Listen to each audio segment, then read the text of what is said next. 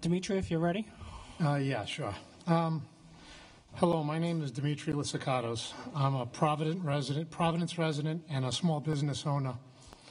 And I'm here today to voice my opinion on certain firearm legislation that is being debated.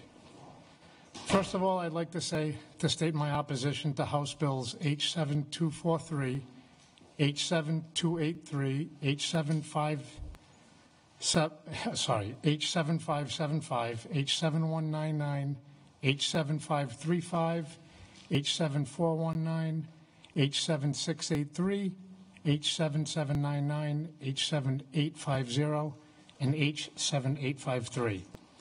In my opinion, these bills do not serve the safety interests of the public and only further infringe on the constitutional rights of gun owners.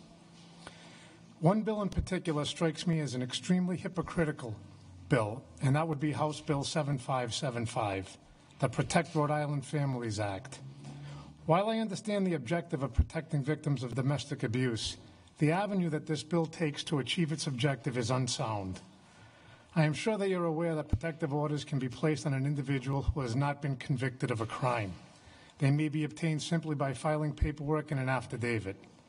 Besides the fact that this is a direct violation of due process, this type of legislation leaves the door open for widespread abuse when people in domestic relationships are looking to cause problems for their partners. Besides these issues, I'm extremely troubled that the men and women who introduced this bill seem to believe that not all citizens are created equal. On page 2 of this bill, line 15 through 23, they read as follows. The prohibition against the firearm due solely to the existence of a domestic violence restraining order issued under this section shall not apply with respect to sworn peace officers as defined in 12-7-21 general laws and active duty members of the military service.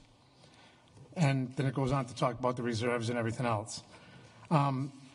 According to the National Center for Women and Policing, Police Family Values Violence Fact Sheet, studies have found that at least 40% of police officers' families experience domestic violence, in contrast to 10% of families in the general population.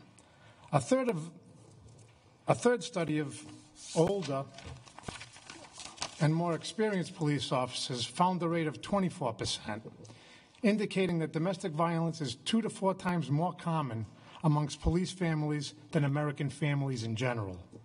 A police department that has domestic violence offenders amongst its ranks will not effectively serve and protect victims in the community. Moreover, when officers know of domestic violence committed by their colleagues and seek to protect them by covering it up, they expose the department to civil liability. And this comes from from Women in Policing. Is the public supposed to believe that this bill serves the interest of all domestic violence victims when it does not apply to a particular demographic? Are we supposed to believe that law enforcement officers who are perpetrators of domestic violence can somehow be immune to violent behavior when they're on duty? These types of double standards are a slap in the face to both domestic abuse victims and gun owners who have never been convicted of a domestic crime. Thank you.